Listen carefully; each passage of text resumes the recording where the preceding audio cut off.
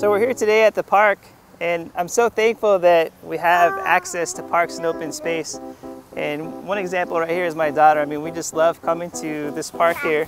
She gets to run around, she gets to attempt new skills, she gets to learn from other children that she meets here.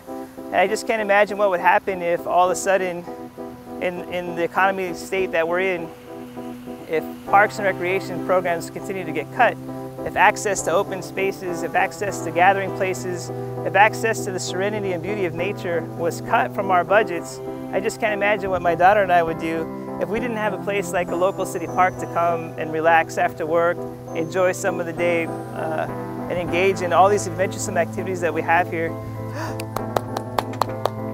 There she goes. Now she's multitasking, she's going down the slide and she's handing out toys to people. She's learning a little bit about sharing. And I think what we're seeing in process is really about the power and the benefits of local parks, where here we have an example of my daughter coming today to the park, and she's interacting with kids that she's never met before, and she's learning to share, and she's playing with toys, and she's expressing herself in ways that wouldn't be possible if we didn't have access to resources like local city parks. She's imitating what the other child is doing, so she's learning as she's playing at the same time. In the past, when we've come to the park, she's not been that interested in all the different features that are inherent in the play equipment, and now as she watches other children play with it, she's imitating what they do and learning through play at the same time. Jump!